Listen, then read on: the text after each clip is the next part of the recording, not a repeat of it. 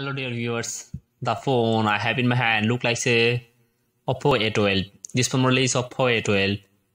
Now today I'll show you how to use OTG on the phone. Can use pen drive and memory card and mouse if you want. And if OTG doesn't work, I will show you how to fix this problem. If you want to connect to OTG, this phone basically have to turn on OTG connection options. To do this, you need to find the option called settings of the phone in your hand. Then click on settings. After clicking on settings, it will be presented with many options from here. You need to find out the additional settings. After click on additional settings, it will be presented with many options, and scroll down, you can see OTG connection option. You can just turn it on, this option.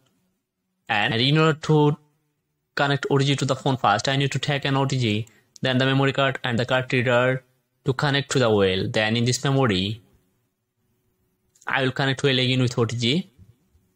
Then I will put this OTG on my phone. I will wait while after installing it right here, I can see my OTG is working.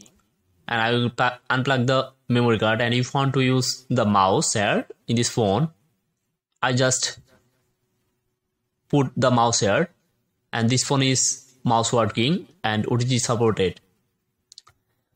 Oppo a12 phone, this phone is fully OTG supported, and if you want to use mouse, pen drive, memory card and hard drive, but this phone basically to turn on OTG connection option in these phones, go to settings and find additional settings, and you can see OTG connection option. Just turn on this OTG connection option and use mouse, use pen drive, memory card if you want. So viewers, if you want to like this video, please subscribe my channel. Thank you. Bye bye.